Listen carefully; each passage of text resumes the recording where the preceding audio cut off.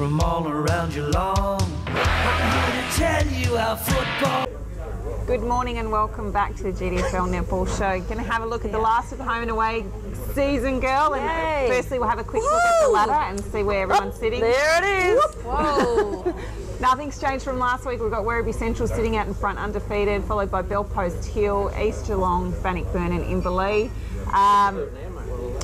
Don't think anything's changed. I don't think anything will change just quietly, Fee, this week. I think everything will stay the same. And I honestly think that no one in the ladder will change. Werribee will finish on top. Belpost Hill, I don't know, after today's game we'll have to wait and see, won't we? But as we look at that ladder, we'll look at Geelong West. No wins for this season, Fiona. No. Very disappointing. Yeah. I didn't play though, Donna. You didn't play, no. Look, I think that you need to come back to A grade. I think that you will start and let me see that.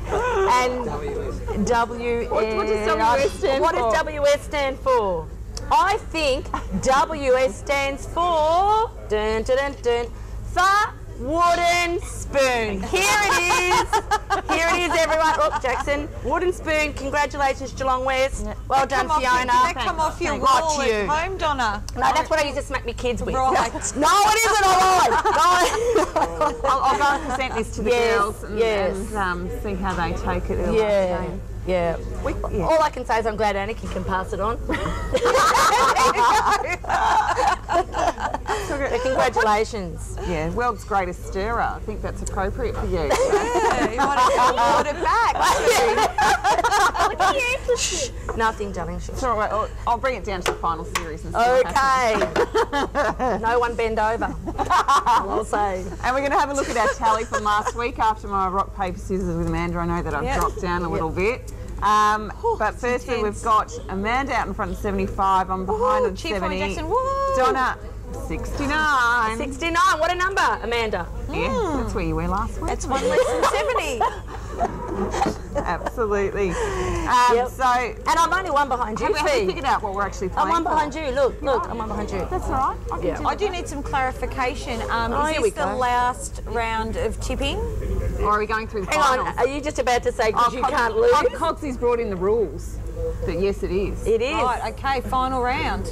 Yeah, so now you can go crazy. No, look at her sitting there. Look at the smirk. Look at her. Anyway, we're going to have a look at this week's games. First of all, we've got Winchelsea versus Thompson at Winch. Good game, this one, Jackson, isn't it? Oh, we've got Jackson. We have got Jackson. My little boy. Is it? It's Kids Day today, wasn't it? It was Kids Day. Hazel was here, and now Jackson is. So Winchelsea and Thompson, and it's at Winchelsea. Who are we going to go for, darling? Well, I chose Thompson. Well done. So that's Thompson. Yes, Jackson. You know what? I forgot to use reverse psychology. What is that? I should have said Thompson. Okay, we're going Thompson. He's been watching the show all year, Donna, and he knows you don't get them right. Actually, we don't watch it at home. We're gone. Okay, right. Okay, we're going Thompson. Please, Mel Philpott, please. So last time Winchelsea and Thompson met, Winch was 42 and Thompson 38. Also, a close game. It was a close game, and I'm going to pick Thompson. Oh! I'm going to go with Winchelsea. Only because you want to get one up on me. Could have do something to try and stay out of it. No, I'm picking the next one. The next game, Jackson. So we've got Werribee versus Corio, mate. Do you want me to tell you what the score was last time they met? So Werribee were 51 and Corio were 18. So who are you going to go for? Well, Werribee Centrals have gone very good today. Yeah. I mean, last week. That's last time. Yeah. Yeah, and I'm going to choose Werribee Centrals because they're very good. Well good, done. thanks, Jackson. Well done, darling. Yeah, good job. Amanda? Werribee. Yeah, Werribee for up me too as many. well. They're going to stay undefeated for the year. I think so. That's going to be close game. The next game is probably the game of the round. Yeah, and absolutely. I think they will be playing 2 weeks in a row. So it'll be interesting to watch it this week. We've got Belpost Hill versus East Geelong up at Hill. This is second place, third, Fee, and we'll just take note that if East win today, they will move to second position on the ladder. So, Amanda, who are you picking? Oh, no, that's an easy get. That's a Bell Post Hill for you. Oh, you've got a little bit to say about this one. no.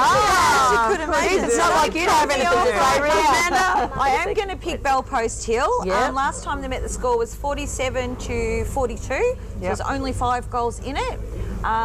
Sonia Harris didn't play, so she's an extra factor to consider. Kate Shipper's played the majority of the game in defence and then went into goals. And I'm suspecting, I think, after looking at last weekend's results, that Kate will shoot and Mel will play defence. Yep. But saying that, Mel had a great game against Bell Post Hill last time and shot 22 goals. And Elkanah played a full game last week, so she's back. Yep, Elkanah played last time we played East, so everyone's looking good for Bell Post Hill. And I think the outcome of this is going to be so important coming into that first week of finals. So whoever wins is going to have a psychological edge over the other side. Yep. All right, Jacko, who are we going for? East or Bell Post Hill?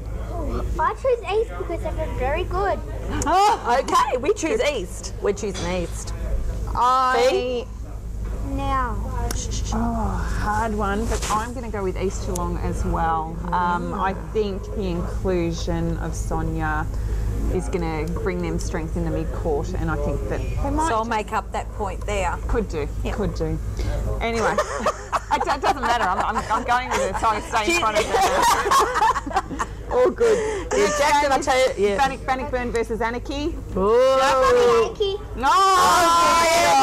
Don't put it down. What are you doing? Got to stick with your own club, don't you, Jackson? Mate, you do. Yeah. So well done, Donna, with Anarchy. Okay, well, I'll take that wooden spoon back now. Bannockburn. I'm going to go for Bannockburn as well. Look, they both chose it. How, Jacko? Yeah, they'll take that win. The next one, Geelong West versus North Geelong. Don't. Hey, have we awarded the wooden spoon like 1 week too early? Yeah. No, this is not tipping wooden spoon. This is ladder wooden spoon. We can't go, even if we win. No, we're 2 games Okay, above. that's all right then. North Geelong. North Geelong, good game last week. They toppled Cry by a few goals, and I'm tipping North Geelong. Jackson can just lay off this one. I'm going North Geelong as well. I know, we're not tipping you. And last time they met, North Geelong 54, Geelong West 28, North Geelong too strong. So we're all going there. And the last one, Belmont versus Inverleigh. At Belmont, Cogs is cheering away here. He thinks he might be able to do it. Who are you going to go with, choose the goodest team. The goodest team. team. There's no such word as goodest. Who do you reckon that might be? Inverleigh. Good man. Look, I'm going to go Inverleigh as well, coming into the last game before the finals, and they're making it for this year. So. And I'm going to make Cogsy's day and pick Belmont Lions. Ah, good job. Anyway, with that, I'm getting wrapped up very quickly here. So thank you. And Goodbye. Thank you, Jackson, for joining us, No and problem. everybody. Good luck in all your games in the last game for the home and away season. Good luck to everyone out there today on their last game, girls. Have fun with it. And it's over to Dick and the boys and the footy show. Geelong and District Football League. We are the Raiders from all around Geelong. I'm here to tell you how football